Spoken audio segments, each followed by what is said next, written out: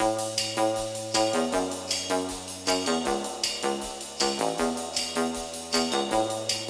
most embarrassing moment was my freshman year in the dining hall.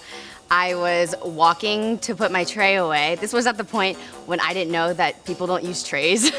And then I accidentally slipped on some water.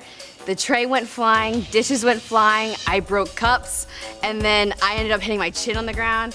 Everyone saw, so I just started out my freshman year with a bang, literally. My most embarrassing moment happened when I was a freshman here.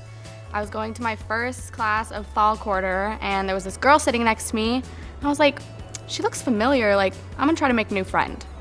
So I was like, hi, I'm Kendall, like, you look really familiar. Did you perhaps go to Tribuca Hills High School? She just kind of laughed at me, and I was like, okay, that was awkward. She's like, no, I went to a high school up here. I was like, okay, nice to meet you.